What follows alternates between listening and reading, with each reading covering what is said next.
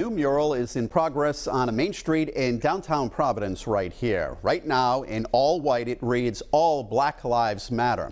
12 News started getting phone calls about it, so we went out to check it out. And during that process, we learned Black Lives Matter Rhode Island is not behind it and actually felt blindsided by it. Sheena Lasciuto has more on the display from Kennedy Plaza.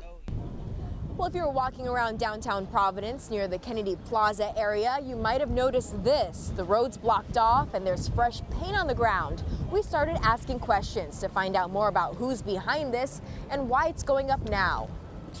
With each stroke of a paintbrush, the message is being spelled out for Rhode Islanders. We want people to understand that this is an invitation for people to come. This is not just an action of resistance.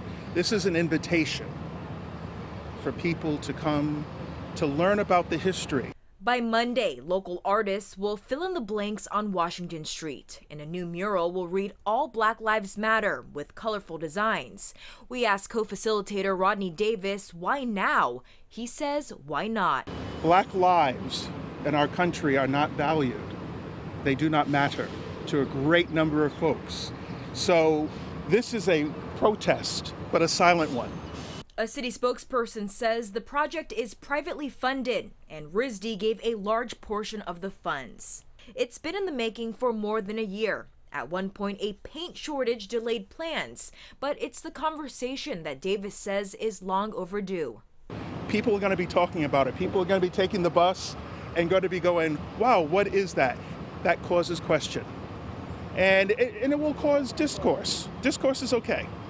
You know, what we're trying to do is be decisive and not divisive. We want to see things grow. It's a total slap in the face to me.